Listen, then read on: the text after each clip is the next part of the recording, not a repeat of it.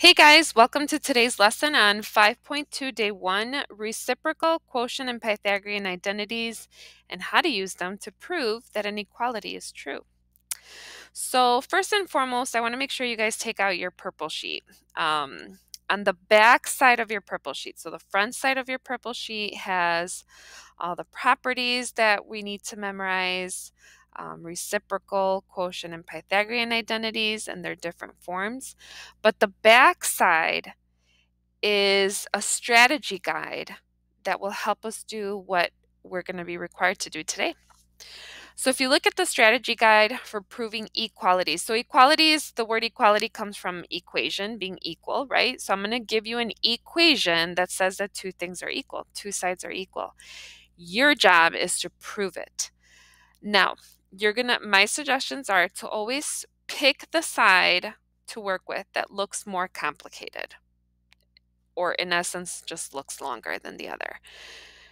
Then you're going to work with only that side and manipulate it using the properties from your reciprocal identities, quotient identities, and Pythagorean identities so that it looks like the other side of the equation. One of the biggest things that you can do is make sure that you are comparing the two sides structurally, okay? So all of this will start to make more sense once we get into some of the examples. So keep this purple sheet handy. Again, the back side of the purple sheet has your strategy guide for proving equalities, which is what we're going to start today. All right, so in 5.2, we are asked to prove that the equality is true. So we want to prove that the left side equals to the other side. However, you have to commit to only one side and work with that side only. That means that we cannot be moving things from the left side to the right side. We can't be adding and subtracting things to the left or to the right. You are only allowed to manipulate and commit to one side and get it to look like the other, okay?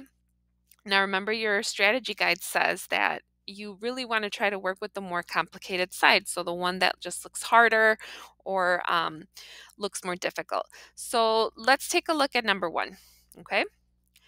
Sine of theta times cosine of theta equals cosine of theta. So our job is to, Chips, did I say sine theta, cosine theta? I meant sine theta, cotangent theta. Okay. We need to prove that the left side equals the right side. The left side has more pieces to it, right? It's the sine of theta times cotangent of theta, whereas the right side just says cosine of theta.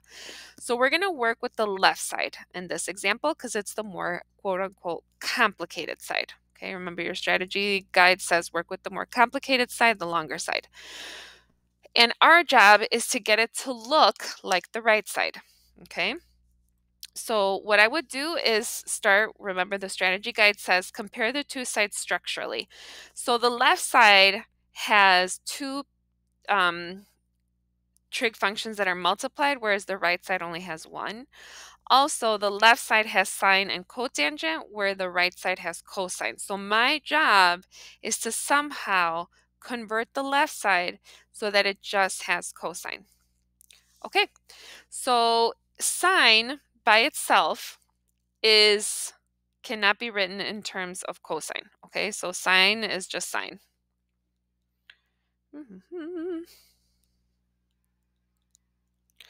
But it's multiplied with cotangent, and cotangent is related to cosine. So if you look at your quotient identities, cotangent is cosine over sine. So at least that brings into play cosine, remember, which is what we need it to be. We need the left side to become something with cosine in it. Technical difficulties. Okay, so cotangent can be written as cosine over sine. I'm just going to put a little equal sign here. Remember, our goal is to get it to be cosine of theta. Okay. It isn't yet, but it's getting a little closer. You'll see in just a second. So again, you need to find ways to use your properties and identities to get the left side to equal the right side. All right, if I use my canceling properties, I can cancel this sine of theta with this sine of theta, and now cosine of theta equals cosine of theta. Okay? Now, remember, that was always our goal. So you got to keep your eyes on the prize. But notice that what we did is we just worked with the left side. So we committed, and we didn't go back and forth between left and right. You are allowed to manipulate one side only. Okay, so pause the video and ask yourself if you have any questions. If you're ready to continue, keep going.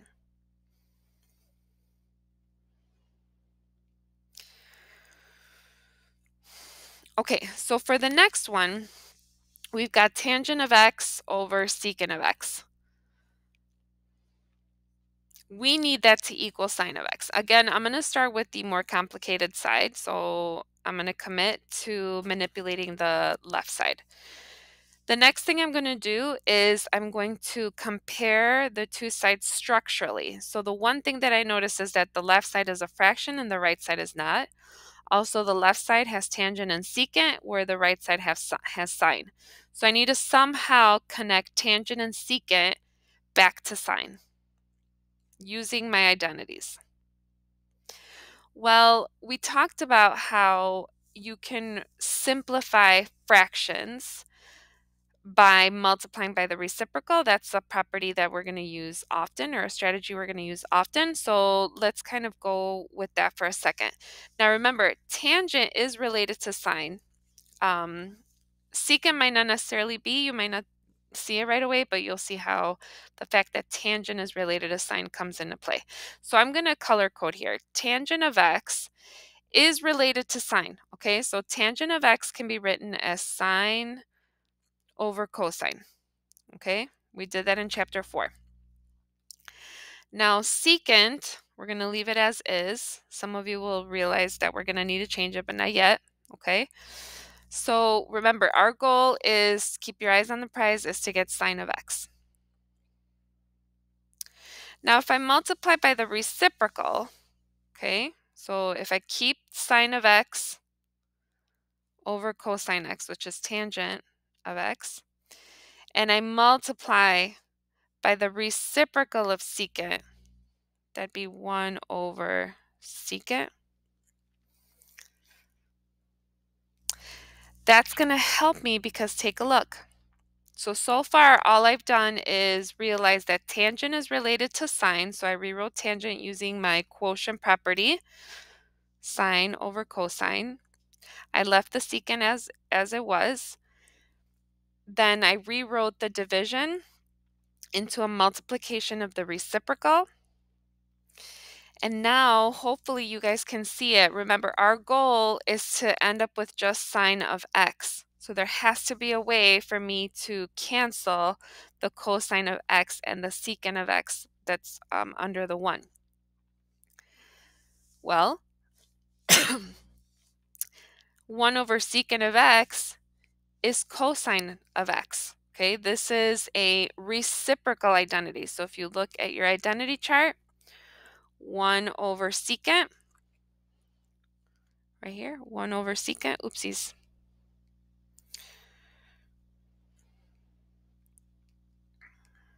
1 over secant is cosine. Okay, so I'm going to go ahead and fill that in. So I have sine of x over cosine of x, which is my tangent, becomes just, so that stays, and then 1 over secant becomes cosine. Now you should see, right, cosine of x cancels, and we end up with the left side equaling the right side. The more we practice these, the more easy it'll be for you to try different strategies until you get to something that works. The goal, remember, is to use your identities to replace things, manipulate things from one side of the equation so that it turns into what the right side of the equation looks like, or vice versa, okay? But again, you got to commit to one side of the equation and work with only the pieces on that side.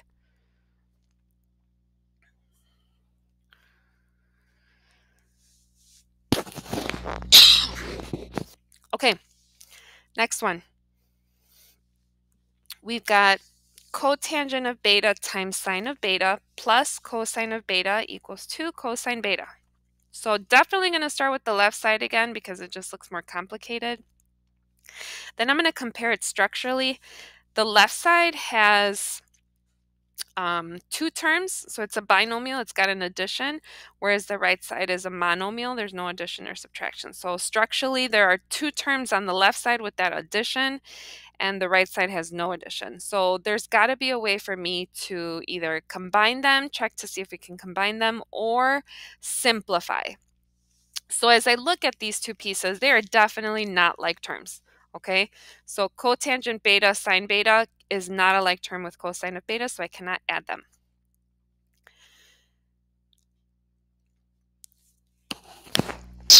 However, cotangent is related to sine. So these are the types of things that you guys are going to start to get better at the more you practice. So if we just look at this piece, cotangent is cosine over sine.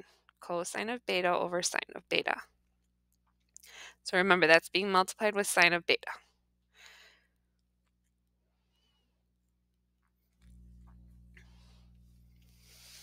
Well, how does that help me? The sine cancels. And we end up with cosine of beta plus cosine of beta, which equals 2 cosine of beta. So I don't know if you guys have been keeping too much track, but it is important for you guys to see that in each step, I'm only doing one step per line. And I'm making sure that in my final line, I prove that the left side equals the right side. So if you go back to the previous examples, right, your very last line should show that the left side equals the right side, but you should only be showing one step at a time. Okay? So think about what we've been doing in these last three examples. We've been using reciprocal identities. We've been using quotient identities. Besides those, you will also need to know how to apply and use the Pythagorean identities. A big heads up that you're going to need that is when you look at the problem and they have sine squareds, cosine squareds, secant squares, tangent squareds. So when you have a quantity of a trig function that's squared, you might want to take a look at the Pythagorean identities and see how they might help. All right, so for this one, there's two ways to do it. You can work with the left side and get it to look like the right side, or you could work with the right side and get it to look with the left. My recommendation is when I'm done explaining it the way that I did it, that the way my brain went with this, is to try to do it but with the other side, okay? So one of the things that I noticed structurally, right? So I decided to commit and use the right side. So structurally, they both have addition, okay? But if you look at the right side, again, notice that I chose to work with the right side. There is a way to do this problem by starting with the left side and only working with the left side. So feel free to like try it that way too, and then show me or show a teacher your steps and see if you did it right. But I chose to work with the right side. So what I noticed from the right side to the left is the right side has a bunch of sines and cosine squareds, whereas the left side only has sine squared. So what I decided to do is, since the left side doesn't have cosine squared, I decided to replace cosine squared with a Pythagorean identity. So I left the 3 sine squared theta alone, and I decided to replace cosine squared theta by using this property here, that cosine squared equals 1 minus sine squared theta.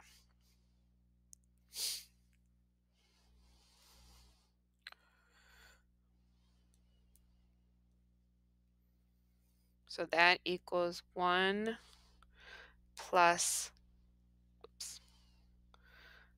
1 minus sine squared theta. Okay, so in essence, I'm using substitution to replace cosine squared theta with 1 minus sine squared theta because in my identity chart, that holds true. Cosine squared theta equals 1 minus sine squared theta. Okay, so now when I look at it, so remember, keep your eyes on the prize. You want 1 plus sine squared theta. We're a little closer because at least now you can see we've got 3 sine squared theta, we have a plus 1, and then a negative sine squared theta or minus sine squared theta. These are like terms. So if I combine them, you will see that 3 sine squared minus 1 sine squared is 2 sine squared theta. And that is the same as 1 plus 2 sine squared theta. Remember, order doesn't matter in addition. So 1 plus 2 sine squared theta is the exact same thing as 2 sine squared theta plus 1.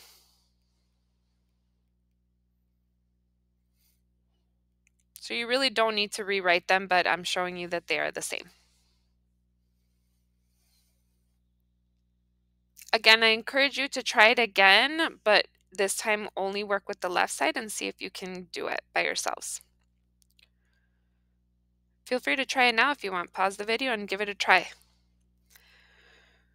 Okay, last couple few. So structurally, the left side is more complicated, number 5. So I'm going to go ahead and work with the left side.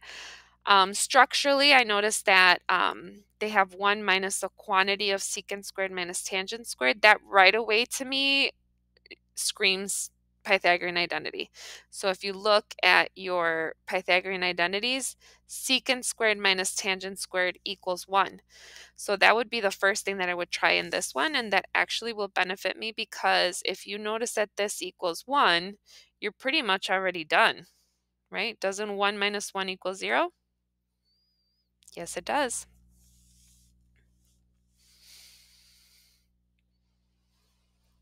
Similarly, in the next one, the left side is definitely more complicated, okay? So I would definitely work with the left side. Structurally, there's a lot of terms on the left, and the right side only has one term.